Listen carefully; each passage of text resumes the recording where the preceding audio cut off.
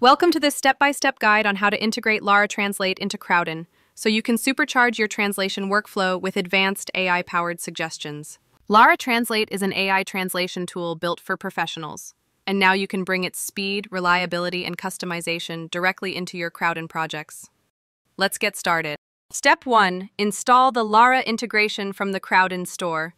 Head over to the Crowdin Store and search for Lara. Click Install and you'll be prompted to log in with your Crowdin account. Once installed, authorize the plugin using your Lara API credentials. To find these, go to your Lara Translate dashboard, copy your access key ID and access key secret, and paste them into the plugin settings in Crowdin. Step 2. Connect your translation memory. This allows Lara to learn from your existing translations and maintain consistency across your content. Step 3. Enable Lara as your machine translation provider.